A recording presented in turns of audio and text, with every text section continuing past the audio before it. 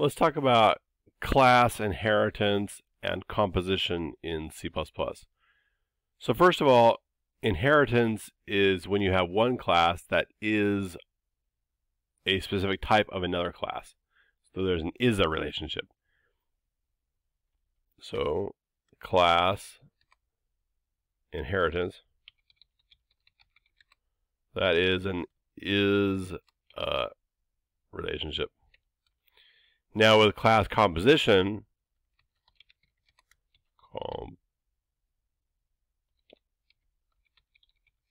that is a has-a relationship. Okay, so let's think about animals. If I were to create a class animal, well, any animal has some things, right? So all animals have a name. So let's do a name here. And there are different kinds of animals. So let's create a class mammal.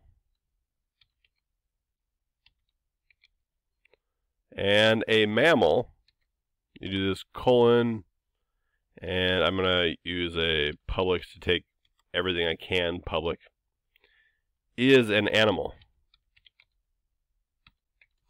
So now I have created an inheritance relationship where mammal is an animal.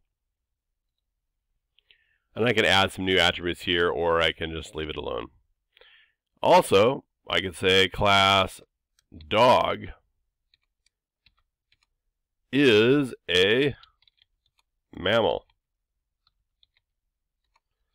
And maybe dogs have other attributes in addition to what a mammal normally has. So let's go ahead and create some new classes. Let's say that we have a class leg. And let's say the leg has a public variable, let's say length. So it has some length. And I can create another class, class wing. So maybe some animals have wings, and that might also have a public int length. So then you start saying, well, dogs have legs, right?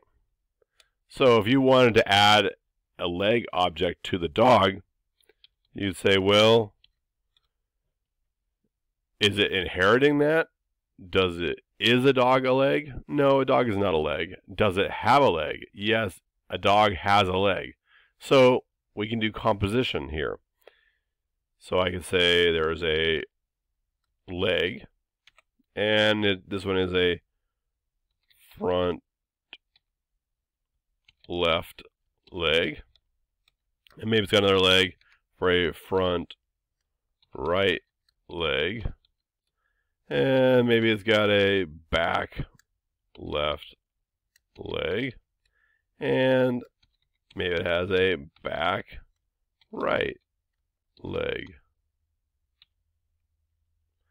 So in this situation, a dog is a mammal, so it inherits from mammal, and it has legs, different legs. So it's got these 4 different legs, and so this is composition for the legs and inheritance for the mammal. We could then take it a little further and say, well, what about a bird? Well, a bird inherits from what? Well, maybe a bird isn't an animal. So bird is an animal, but it's not a mammal. And a bird might have legs. Most birds have legs, right? So it has a right leg, and it has a left leg.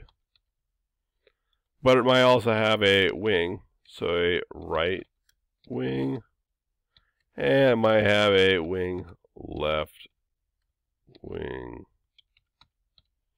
So the leg and the wings are composition, and then its relationship with animal is inheritance.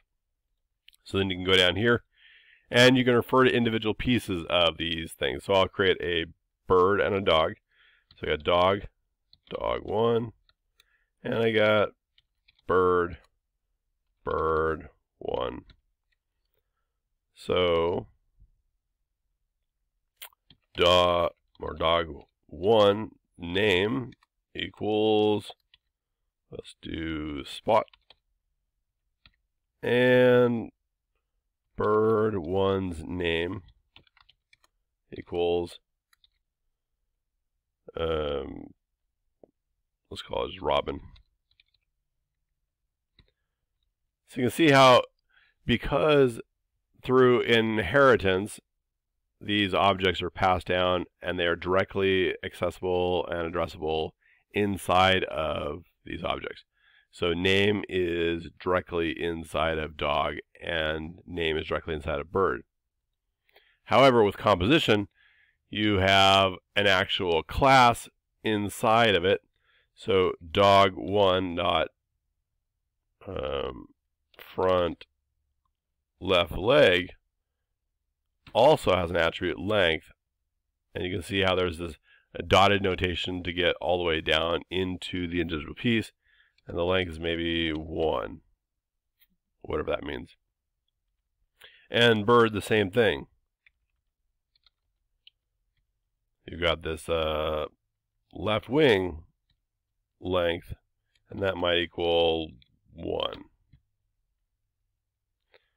So this is how you address and use, and the difference between inheritance and composition in C++ classes.